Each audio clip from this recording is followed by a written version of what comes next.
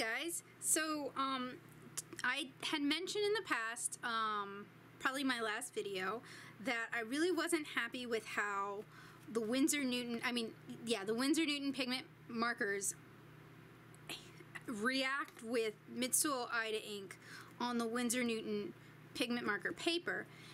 And I said that I was going to pull out my light table and try a different track. So here's the illustration that I'm going to be using as my base. And I've already drawn an outline of the paper, and I'm going to remove it. I'm going to commit sacrilege and remove it from my sketchbook, which is, it's painful for me. It really is. I had to think about it before coming on air. And I'm going to go ahead and tape that down on my, well, no, I'm not going to tape it on my light table because I want to be able to rotate the whole thing. But I am going to tape my pigment paper on top of it.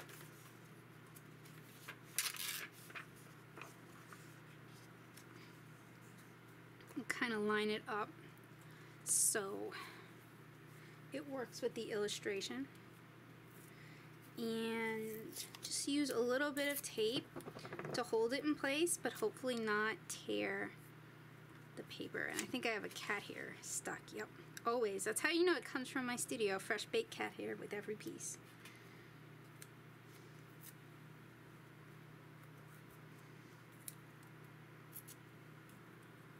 And I don't normally use a light box just because I like inking directly over my blue lines, but for this instance I thought it was worth trying because I watched, after I finished recording my video, I watched a few other people like Lumia Crescent manipulate the pigment markers on the pigment marker paper, and I saw that they weren't even inking, they were going over pencils, and it was like, well, maybe that's what I should be, sort of the vein I should be going.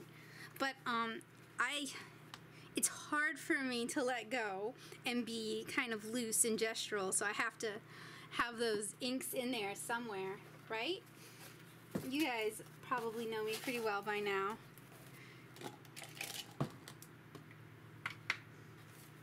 So here's my mixed set of Winsor Newton pigment markers. I'm putting those off to the side, and here are my, oh, I was sitting on my sketchbook. Here are my pigment markers. So let's get started.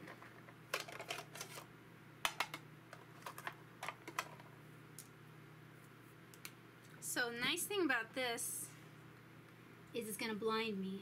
I mean, I don't have to worry as much about the ink, so I can do like flat applications of color. And with this, you're going to want to check you're going to want to turn off your light table occasionally just to check and make sure that everything is looking right, because the light coming from the light table is going to affect your vision, your perception of color. So that's how it looks right now. Let me get you, alright, I gotta pause this because my clamp is coming off for the second time. Alright, gooseneck clamp fixed for the second time today, and I've adjusted the camera so you guys are a little bit closer, and I've turned off the light box so you can see there's still there is still some lines, for lack of a better word. I'm gonna try something I haven't done before. I'm gonna try to use the colorless blender to hopefully, oh, it's just going to pick it up. Oh, okay. That's interesting. Not what I had in mind. And my colorless blender is very, very wet, very inky. And by doing that, you can see it causes the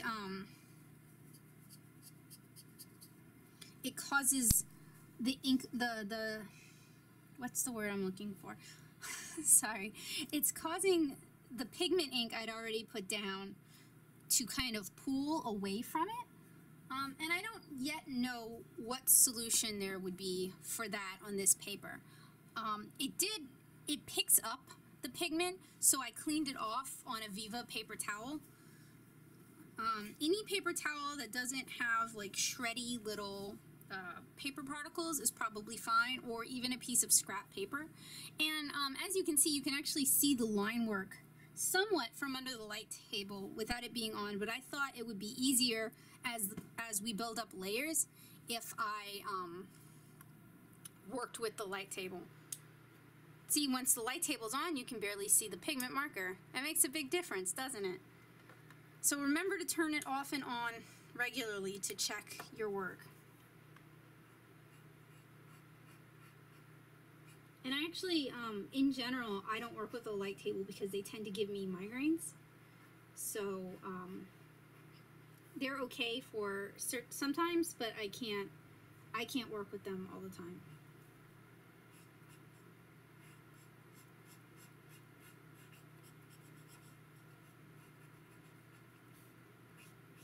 And for those of you who might have more experience than me with using these markers who are watching this, if you happen to know how I can avoid this kind of streaking other than just building up my layers, I would appreciate you letting me know, because I don't know, I'm not feeling it, you know? It's not a technique I particularly enjoy. I mean, with the colorless blender, you can even pick up color all the way back to the white of the paper. So it doesn't so much blend as it removes.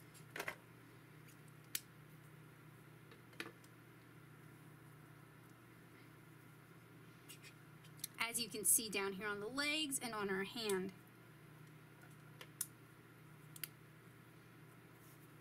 So I'm going to try and add a little bit of that back.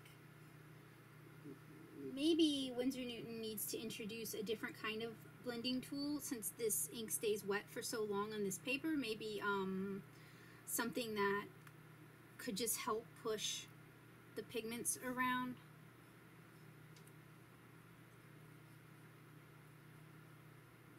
Because that isn't how the colorless blender works.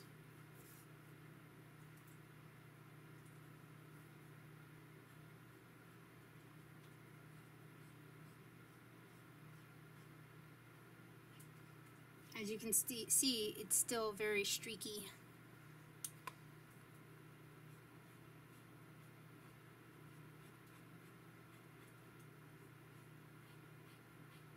And maybe a brush would help with that.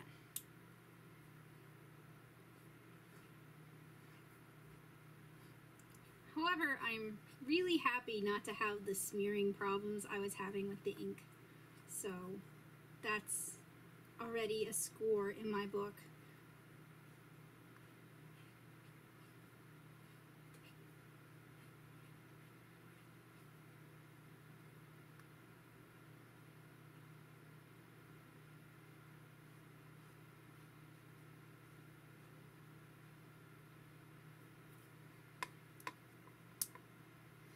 So there's a lot of pooling with the ink where it just sort of sits on the paper and looks kind of unprofessional and rough. I'm going to let that dry because as inks dry, they tend to lighten in color, and I'm going to continue working once that's dried. Alright, so I think I'm going to try and amend some of the disparity between light and dark with the white blender, because it kind of, maybe I'll do it without the light table on because that makes it hard to see. It kind of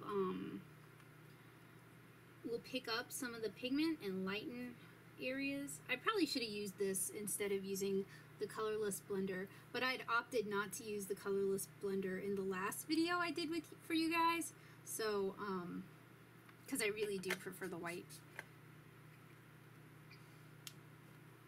And so the white, alright, here's when you should be using each of these markers. When you're using a colored paper or a paper with a hue to it, you should probably use the colorless blender because it's going to bring you back to the color of the page. if you want actual white or white influence, then you should use the white blender because it is going to put down a white. It's even whiter than the page here. This doesn't have any, the colorless blender doesn't have any pigment in it. The white blender has white pigment in it.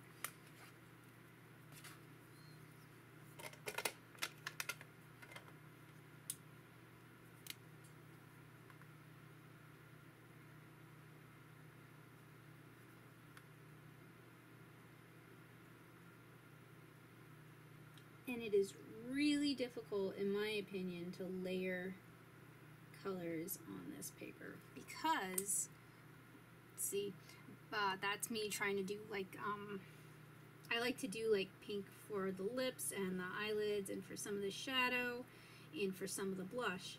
And it's not mixing and it's not layering, it's kind of replacing it, which doesn't really look right. So again, if you're more familiar with this product, and I've been trying to become familiar with this product as quickly as I can, but if you've figured out a solution for this that doesn't involve switching paper, because I am already going to try other papers, but if you have solutions for this paper with these markers, I would really like to hear them because I am quickly running out of ideas for the combination.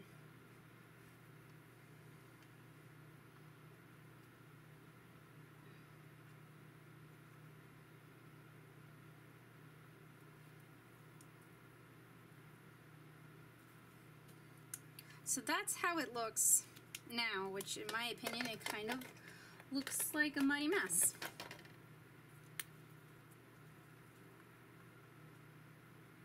I'm gonna try to blend it out a little bit with the color I used originally, light sienna.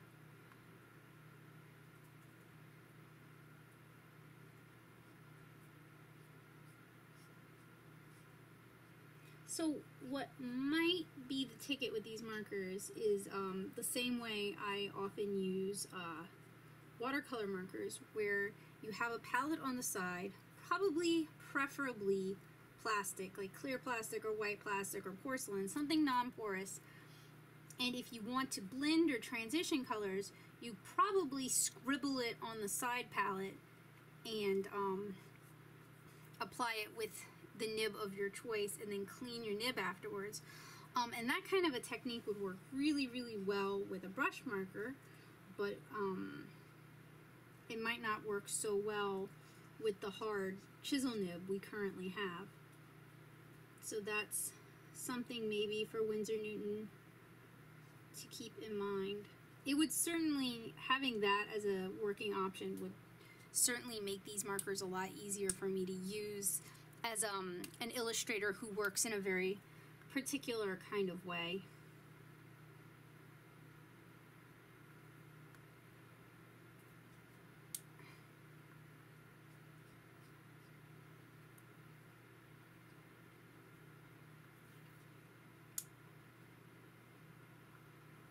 So I am going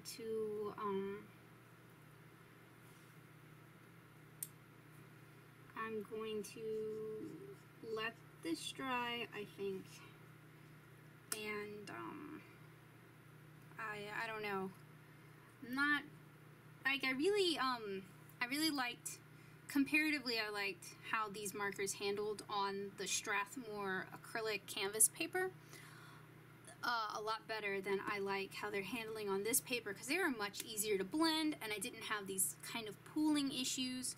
And I think the pigment was still sitting on top of the paper. It just handled differently. Which is, I mean, understandable because they're two different papers, but this is becoming kind of frustrating for me.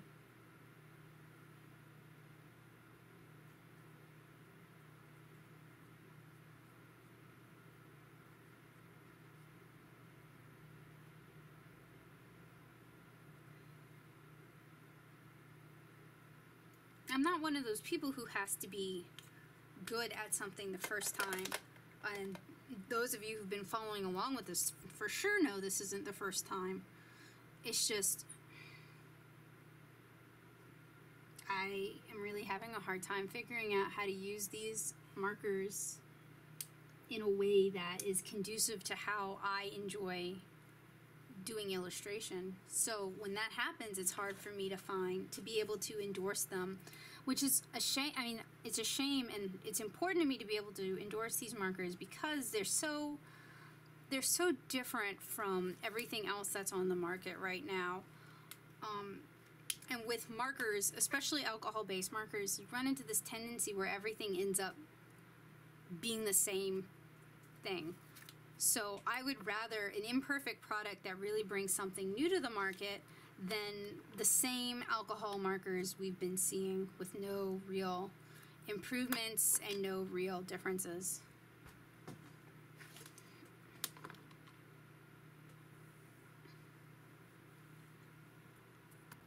So now that her skin is dry, I guess I'm gonna start coloring in her shirt and hair bow and maybe socks. So since these markers have a tendency to replace color, I think I'm gonna be lazy and color over the triangles, which are gonna be like multicolored triangles.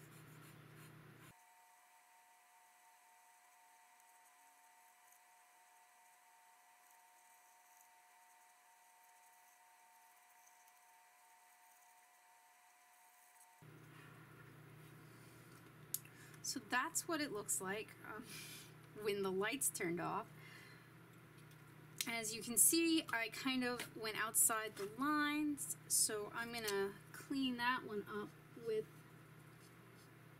the colorless blender, which did a much better job of picking up skin than it did of moving teal, so that's fun. And I guess I'm going to color her hair thing. I think I'm going to do it yellow.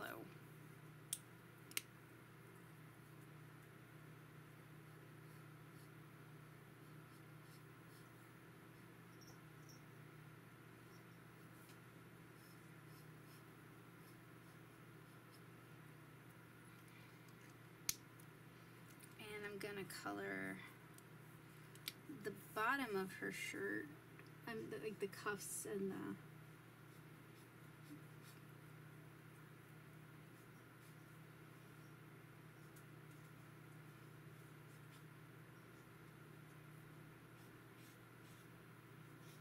and my markers are really runny. I don't know if other people are having problems with that. I don't know if this is how they're supposed to function. Like, I mean really runny, like too much pigment on the page, like it pools. So I don't know if that's like my set or if everyone who has a set is having these problems. I was kind of an early adopter. I had the skin tones on pre-order from Dick Blick and several of the colors on pre-order from Dick Blick, and pretty much any time one of my local art stores said they had them in stock, I would go pick up markers. So it could also be that Winsor and Newton is still working out some of the hiccups in these markers, and that's just what I get for jumping on the bandwagon very early. Another part of the problem, as the paper gets wet, it buckles and pulls, which makes it harder to see my inks, even though I'm using a light table. So that's something else to keep in mind. But if your markers aren't as runny as mine, it might not even be a problem for you.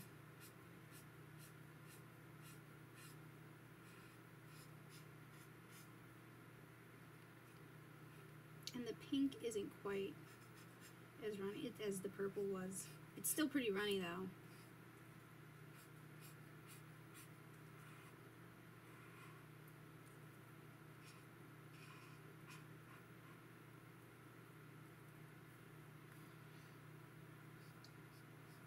And I should state that the markers, with the exception of some that were given to me, they'd already been opened at Hands-On Creativity at Plaza in Nashville. The markers were all purchased out of my own pocket, but the marker paper I'm using was sent to me from Winsor and Newton after I'd written to them asking what inks to use on their paper.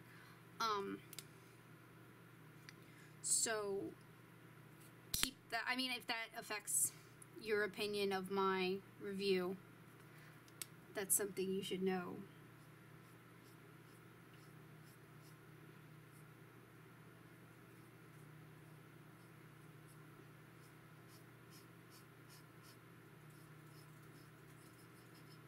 Although it isn't changing my frustration at dealing with the product, I have been spending more time with this paper than I normally would if paper behaved this way and I was paying for it out of pocket.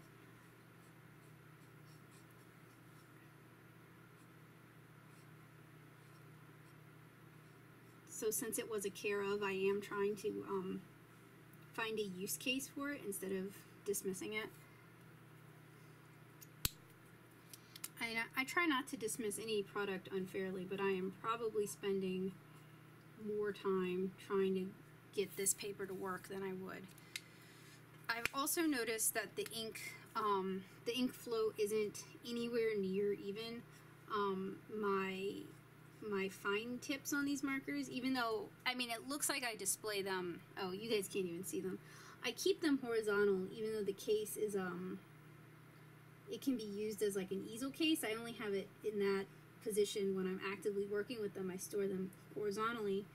So the ink flow should be equal, and it's not. And that is a problem because it means the color you get from each end is different. And I know some people seem to think that's a great thing. That's good for you guys, but I want my color to be consistent.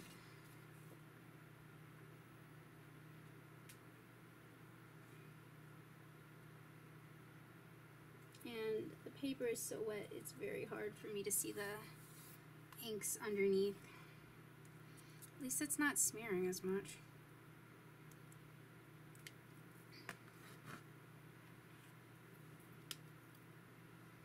I also have a problem with when I uncap my markers, it sometimes pulls the nibs out.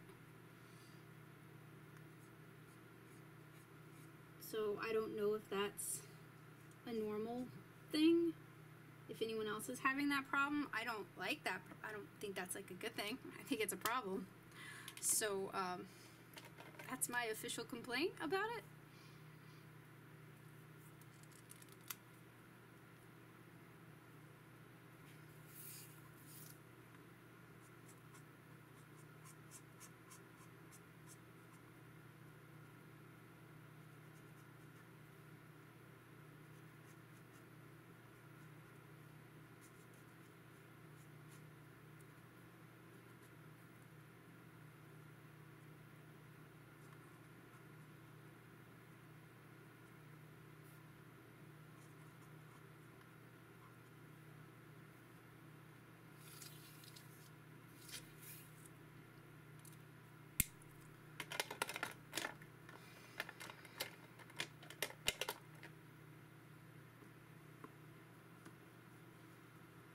And what you see me doing is I am pushing the paper down against the inks. Actually, on camera, you can see the inks a whole lot better than I can see the inks in real life because the camera has compensated for the light.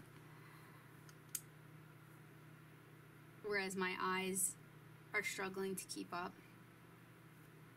A little bit jealous of that.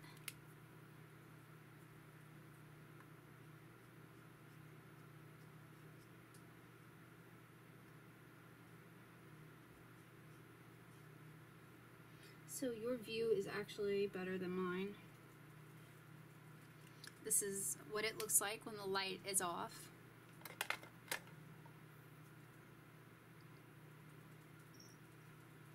The face looks really muddy to me because I'm having a lot of trouble getting a clean blend on it since I used like 3 colors on it from my portrait pack.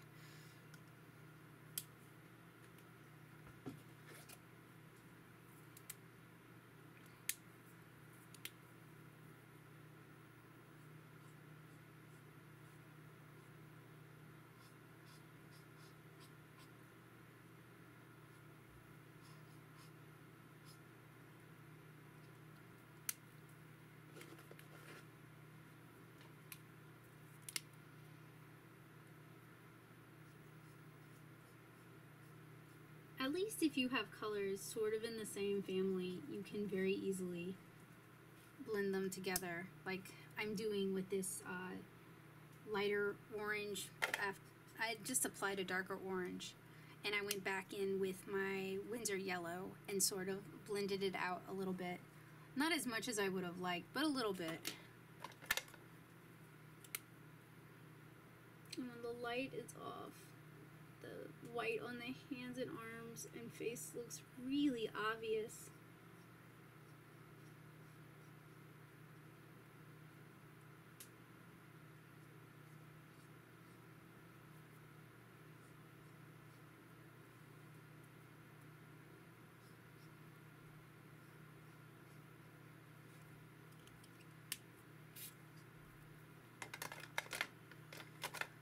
Which is kind of frustrating.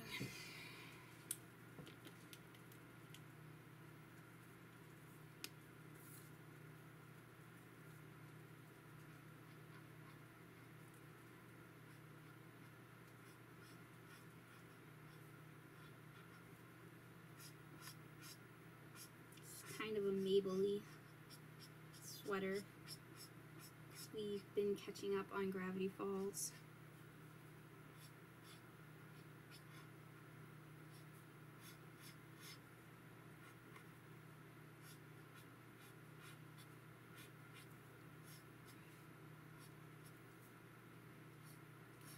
So I thought it would be fun to draw Kara in that kind of an outfit surrounded by birthday cake and sprinkles.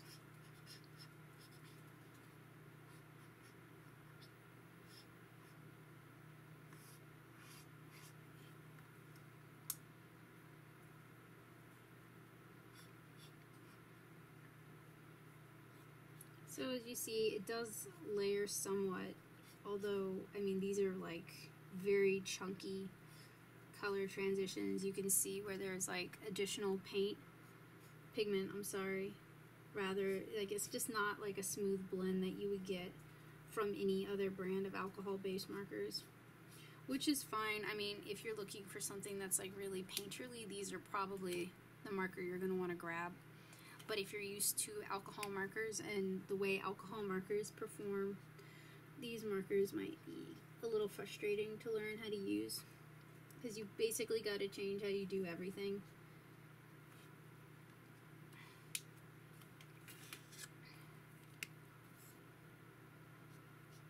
I also just personally don't necessarily feel like the product is there yet, like the paper or the tips on the markers, for example. Maybe there needs to be some accessories that also kind of ease this transition into this new kind of marker. And these are supposed to be light fast for 100 years, so that'll be interesting to see. I'm probably going to do some swatches and leave them out in the sun and see if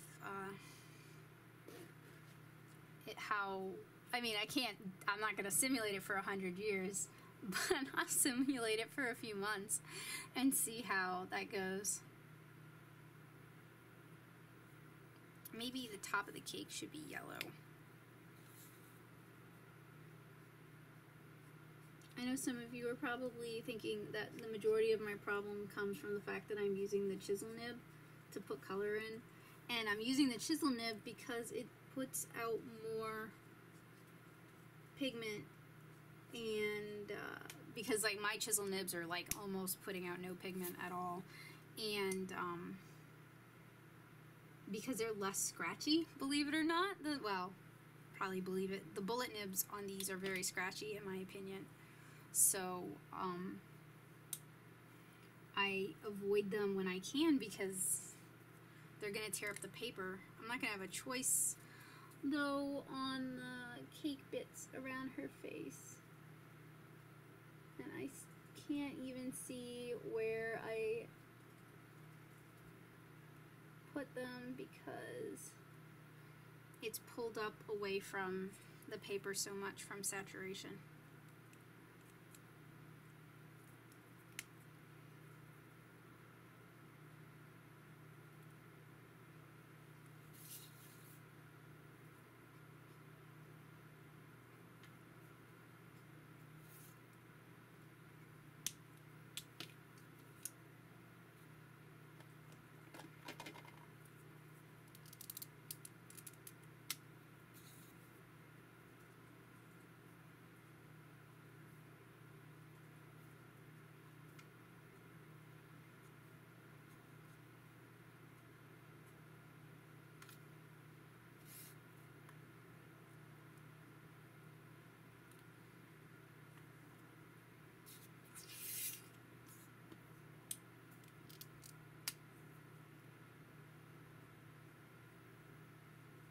really need to just leave her face alone, because the more I try to fix it, the worse it's getting.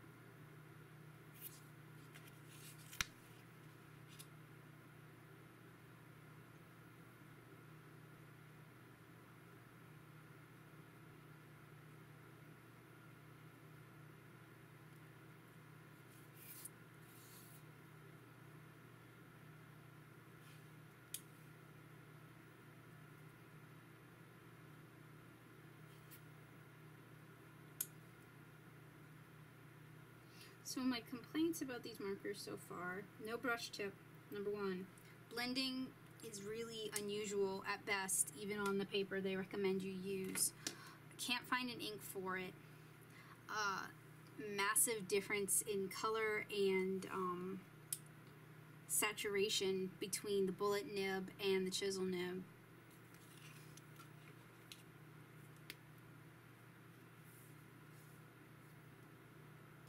Paper designed to be used with these markers buckles when you use these markers on the paper.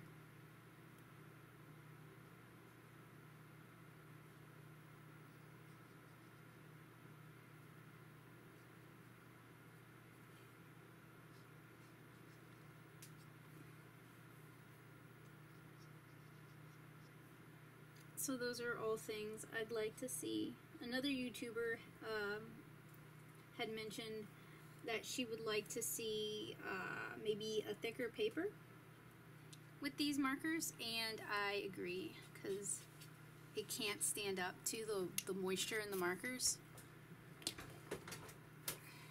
I don't know if that would solve the other problems, but it would start to solve one.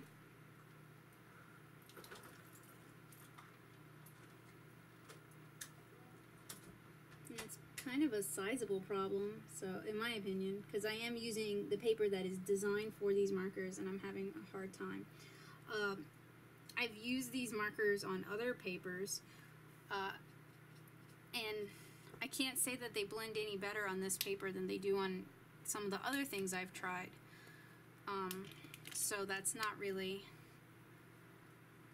in this marker paper's favor, and this paper doesn't work well, in my opinion, for the kind of illustration I do.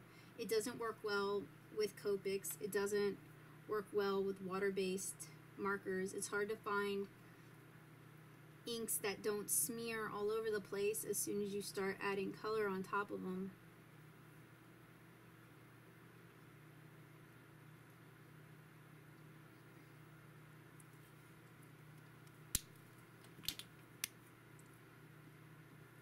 So my number one issue is really with this paper. I keep having to push it down to see if I've missed any triangles. Looks like I got them.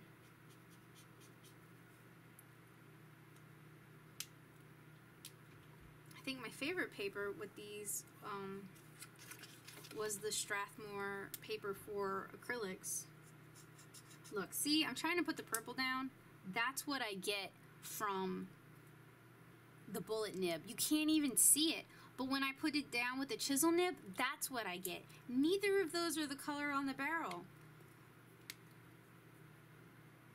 And I know with pigment markers, sometimes, like when I reviewed the distress markers, the review is up on my blog now in case you guys are interested. Those are also pigment-based markers, but they're water-based, and the small tip is practically useless because nothing comes out of it most of the time.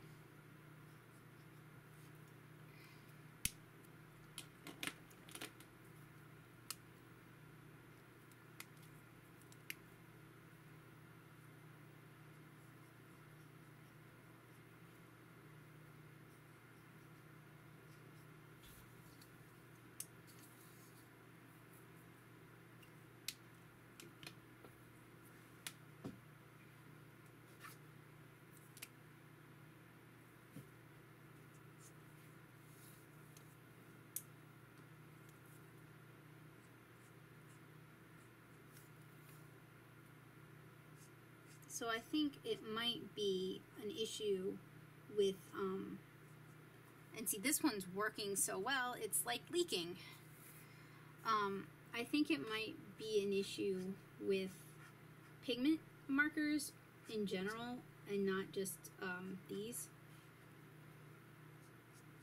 The solution to that could be to have a large brush tip, which the distress markers do have, and then have a chisel tip on the other end. And a well-made brush tip will actually allow you to get pretty decent details.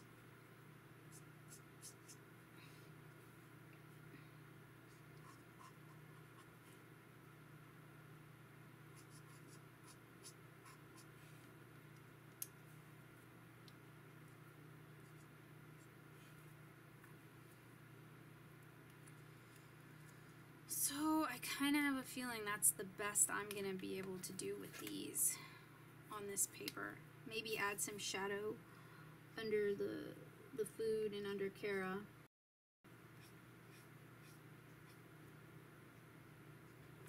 And hope this didn't bleed through so I can still use the inks because I haven't scanned them yet.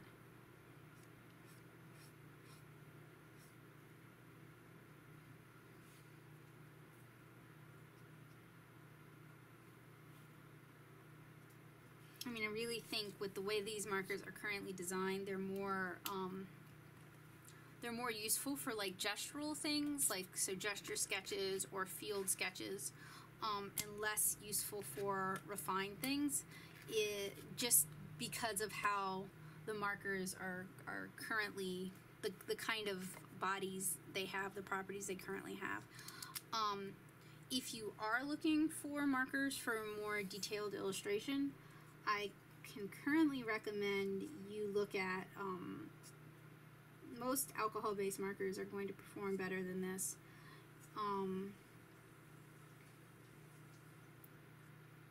Also, there's certain brands of water-based markers. I'm sorry, I'm having a hard time thinking. It's a combination of getting over feeling like garbage because I was sick yesterday, and trying to do this and talk at the same time. I can barely chew gum and talk at the same time, so. If you are looking for better illustration markers, though, you should check out my blog because I have a lot of recommendations, more than I care to list right here. I'm just going to try and fill in some of the areas that got missed because I couldn't see them or need better delineation. Oh, I haven't even finished her hair, but otherwise I'm pretty much done with this.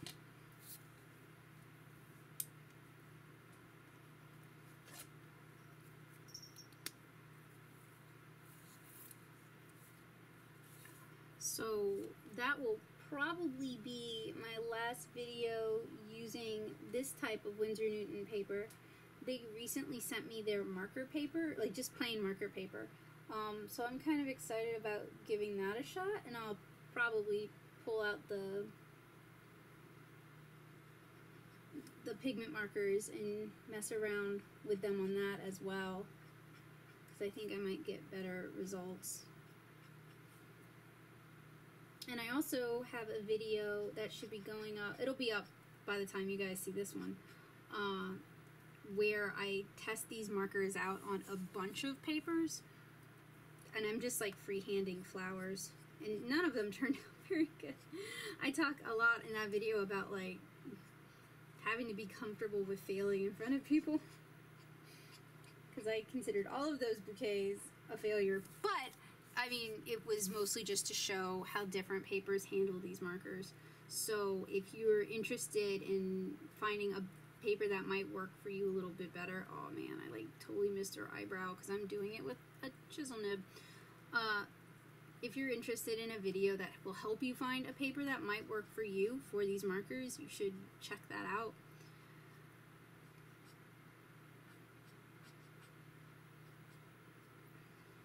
And considering I spent, gee, let's do some quick math time. I bought the skin tones is a set, and I don't remember what I paid for them. But these markers typically retail at $4.99 depending on where you get them, and I don't think I got any of them on too good a sale. So let's do some math. 5, 10, 15, 20, 25, 30, 35, 40. This is a $40 handful of markers. 50, 55, 60, 65, 70, 75, 80, 85, 90, 95, 100. So I've spent at least 100 on these markers. I just quit at 100. You better believe I'm going to try to find something that they work on, or something that they're good at, or something that I can do with them, because I'm not going to just let them rot.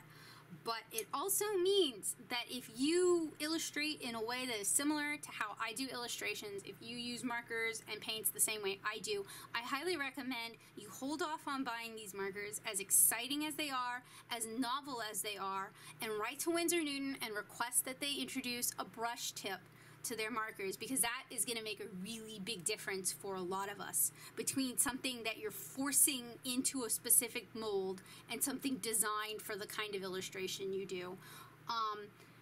And considering they have brush tips on their other marker offerings, their watercolor markers and their brush markers, there isn't, unless it's like a pigment issue, there really isn't a good reason why they're not offering these in brush markers yet, especially considering as most artists and illustrators use the brush tip, purchase the brush tip. I know there's some who, like architectural illustrators, architects, what am I even talking about? They'll use the chisel nib. Product designers will use the chisel nib. Some fashion illustrators use the chisel nib. I understand that there are people who do use the chisel nib. What I'm suggesting is we have a brush and a chisel nib, so we can fill in large areas and also do fine details without the bullet nib scratching away the pigment. So yeah, my recommendation is you hold off for a little while until they implement those changes, or until you have an art style that is more, until you have a specific case use for this that utilizes these markers to the best of their ability. Otherwise, you're going to be frustrated and you're going to feel like you spent your money on something that you can't use. So I hope my review helped. I hope my series of reviews on these markers and this paper have helped you make a decision, hopefully helped you spend your money wisely, buying supplies that you are prepared to use. If you like this video, please share it with your friends, share it on your social networks. Anywhere you have friends who are interested in art, please consider sharing it, because that helps me out. Hit like and consider subscribing to my channel, because I plan on doing a lot more videos of this nature in the future. And as always, if you like my content, please check out my blog, nattosoup.blogspot.com. That's NATTOSOUP.blogspot.com. I have 6 years worth of art supply reviews and tutorials up there that you can check out. And if you have any questions, please email me or leave me a comment. If there's anything specific you'd like to see, let me know. I'll try to accommodate you. If you guys don't talk to me, the only thing I can do is guess at what you'd like to see. But if you talk to me, I can make specific videos for that content. So I hope it's been an informative video for you guys. Bye!